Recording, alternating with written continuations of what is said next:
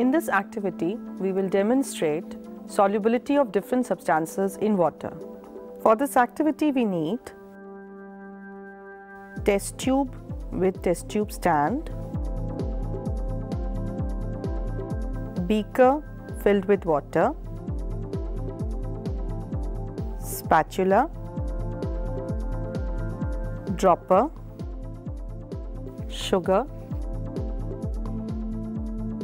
salt, sawdust, sand,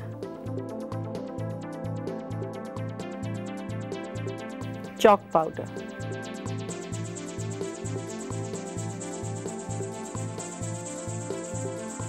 Take a test tube, add 1 spatula of sugar. Shake the test tube and keep it back in the test tube stand. Take the second test tube, add 1 spatula of salt. Shake the test tube and keep it back in the test tube stand. To the third test tube, add 1 spatula of sawdust. Shake the test tube and keep it back in the test tube stand. To the fourth test tube, add 1 spatula of sand. Shake the test tube, keep it back in the test tube stand. Take another test tube. In this test tube, add 1 spatula of chalk powder. Shake the test tube, keep it back in the test tube stand. Observe the test tubes one by one. The first test tube, which contained sugar, shows clear solution. Sugar has dissolved in water.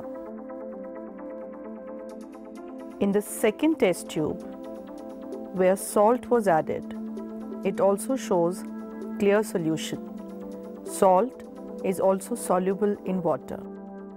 In the third test tube, which contained sawdust, you can see sawdust particles settling down at the bottom.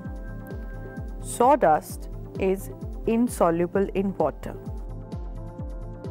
In the fourth test tube, which contained sand, you can see particles of sand settle down at the bottom.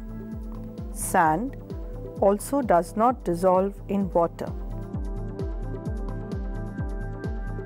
In the fifth test tube, which contained chalk powder particles are also seen at the bottom. Chalk powder is also insoluble in water. On the basis of this, we can group substances as soluble and insoluble. Sugar and salt, which completely dissolve in water, are called soluble. Sawdust, sand, and chalk powder, which settle down at the bottom and are not soluble in water, are called insoluble substances. On the basis of solubility, objects can be divided into two groups: the ones which are soluble in water and the ones which are insoluble in water.